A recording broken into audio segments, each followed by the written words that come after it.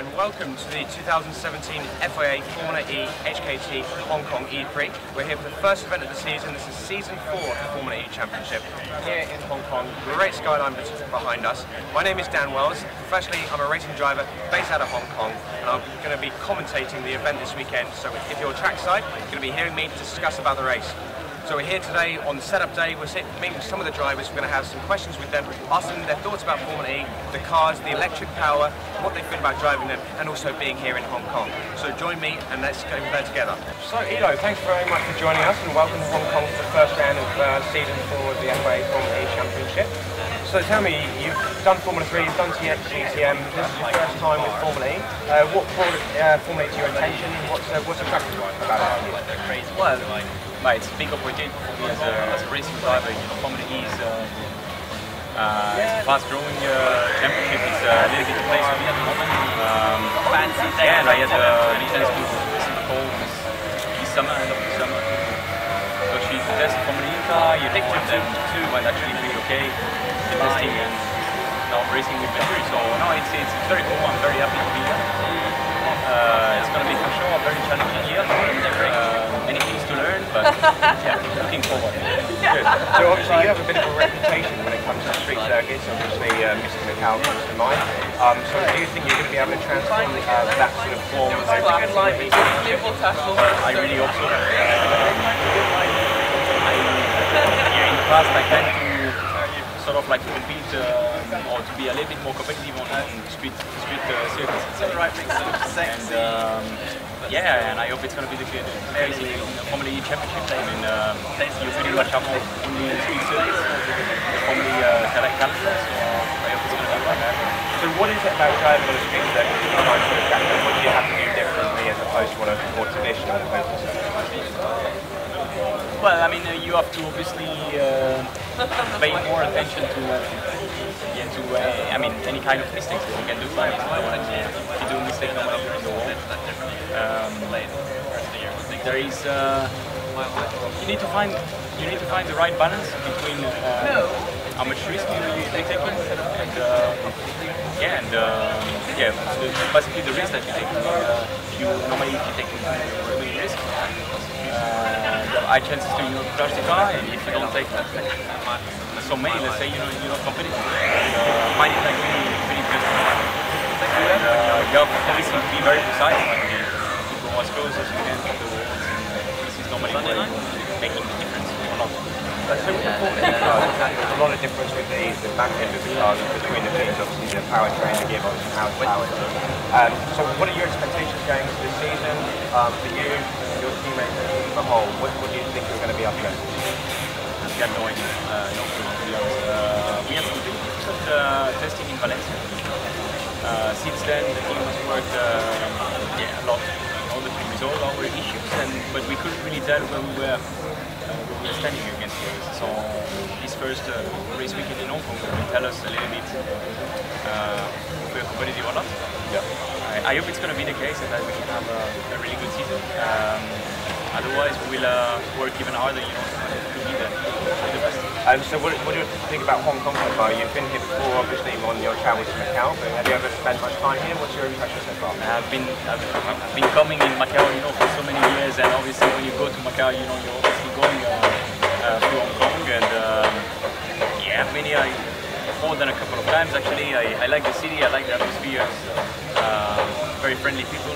Can be quite busy, quite a lot of traffic, but it's a fun and it's a cool city. Okay, well, welcome, and thanks very much for talking with us, and best of luck this weekend with the first race. Thank you. So Alex, welcome to Hong Kong. Welcome to season 4 of the FIA Formula E Championship. So what are your thoughts coming to Hong Kong for the first event? I think as a team we're pretty excited. It's the second year in a row for Hong Kong to host the first E-Prix of the season. Last year the first team were on for a fantastic result with Sam leading up to the pit stop and then actually quite make it out to the pit stop correctly. But in terms of coming here with expectations, I think we expect to hopefully fight at the front. Okay, that's awesome. So what are your thoughts on Hong Kong so far? You visited here before, or is this your first time? So the only time I've been here before was in transit to Macau, obviously the Macau Grand Prix. So I've spent a couple of days here but not really taken in many sites. So this week's been my to actually take in the city itself, and yeah, I'm enjoying it. So obviously you came into Formula E last year in New York. Actually, you took pole on your debut, which is an awesome debut to come into the series and really make your mark on that. So obviously you're in for a whole season alongside Sam for this year. What are your expectations? What are you planning to achieve? How are you looking at the team from your test? So obviously we go in with a bit of a blank sheet of paper. We don't really know where we're going to stand until, to be honest, the lights go out on Saturday. We know who we think is going to be good. You've obviously got your Audis, Renaults, Mahindra, a really very strong team, but it's our aim to fight those guys. And I think the main attraction to Formula E is it's not like any other racing series where you know sort of who's where. Because of the format, it's a bit unpredictable. You don't really know what's going to happen, even though we think, for example, Audi's the fastest car. I'll still be surprised if they're on pole, because it's not easy to deliver the performance in this championship. Yeah, I think that's something which a lot of fans are really excited about, the fact that you literally don't know until the final point. So how do you find, you've always gone well on street tracks obviously, what do you find about driving everything you've driven in the simulator, I guess? What do you think about the Hong Kong circuit?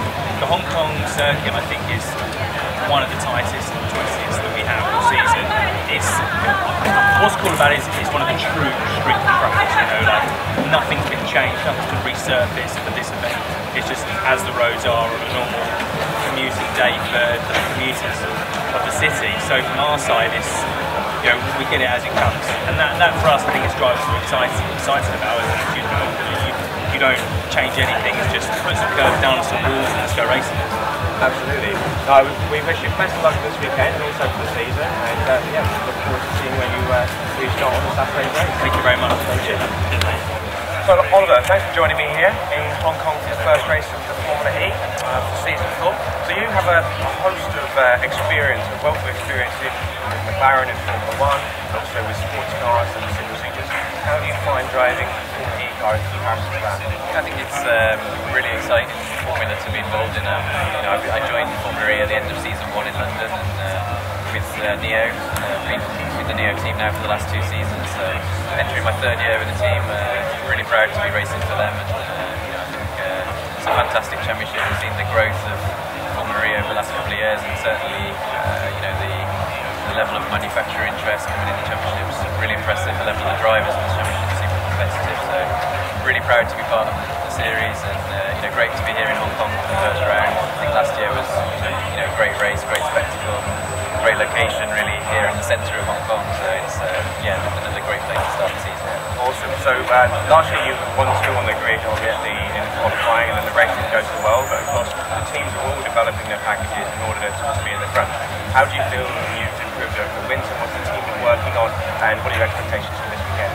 Yeah, no, last year was a great start for us in the weekend with the qualifying, having a front row lockout. So the race was a bit more challenging for us, but I think we've been working hard on that over the winter, and our testing has been pretty good.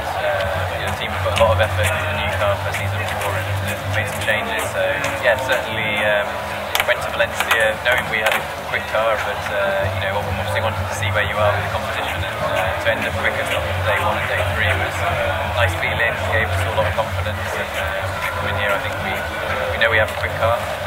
Obviously we need to see how we fare in the race, with the energy management in the race is a little bit different, but I think we made some good steps there, so I'm really confident.